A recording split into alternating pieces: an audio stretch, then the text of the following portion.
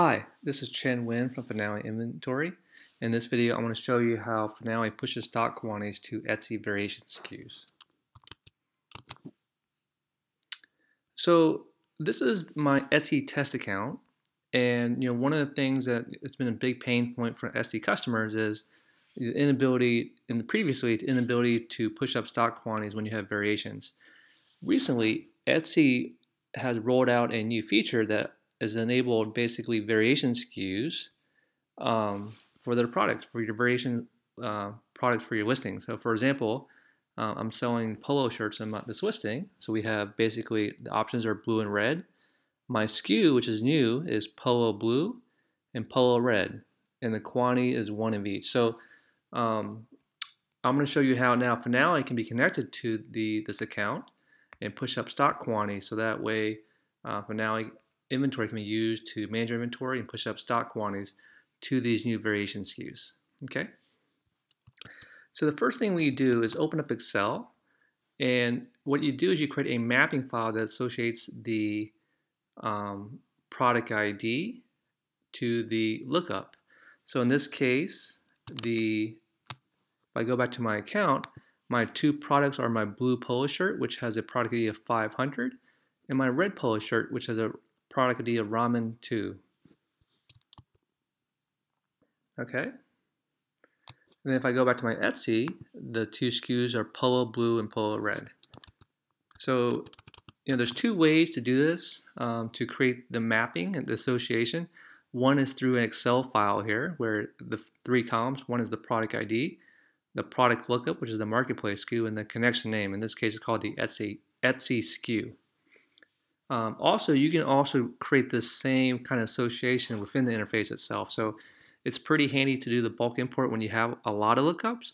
But if you're doing one or two, like for this example, there's no reason why you couldn't just add them directly in the interface. But let's just go continue this example. So I'm going to import here, copy this, and then import into Finale. And what I do is I go to Home, and I click on Import and Export. I click on Import to batch and create product lookups. Okay. So here's my product ID, here's my lookup, and here's my store. Or connection name is probably the better term. Okay. So now if I go to my view stock, you see the blue polo shirts has a quantity on hand of 0, the available of 100 because there's a purchase order of 100. So that result, Finales would push up 0 because there's nothing available for us to actually sell.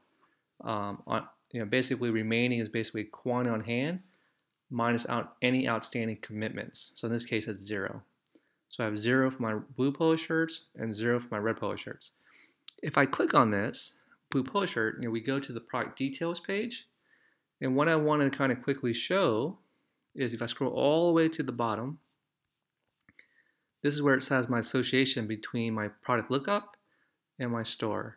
So in this case, what I'm looking at is the blue polo shirt, and it's associated with my Etsy SKU as my connection name. Okay.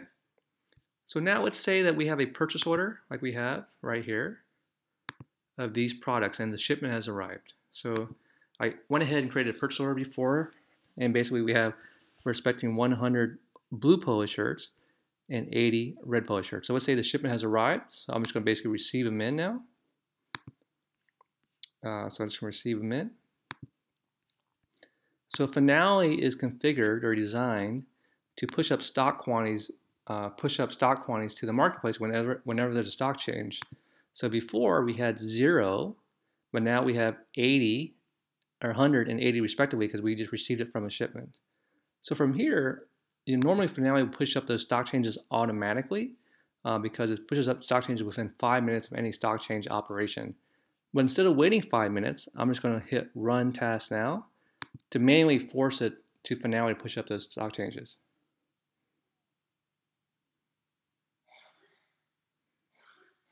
So if you see here, if I go to View Stock, I think Finale has finished. As you see here, here's the two quantities. The red polo shirt has 80, and the blue polo shirt's 100. So that's from the status log. So let's see if you go to Etsy, if it updated. So I go back to my products here. I scroll down. And here you go. Here's 80 and 100.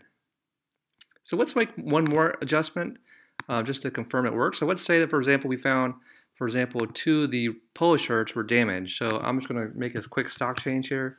Let's say with the blue polo shirts, um, we found 2 that were defective. So I'm going to subtract 2.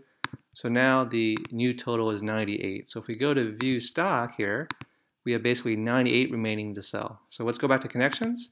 Again, Finale would normally push these stock changes up automatically within 5 minutes. But again, we're just going to manually run it to force it to run. And that's done. So I go to view status log, you see it now, it's 98.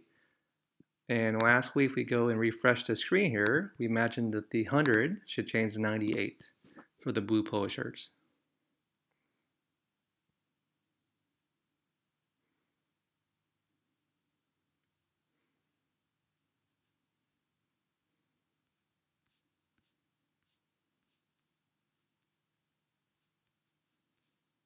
And there you go, 98.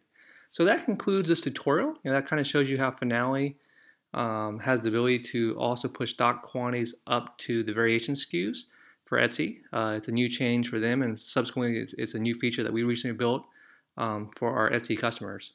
If you have any questions about this feature, feel free to email us at service@finaleinventory.com. Thank you.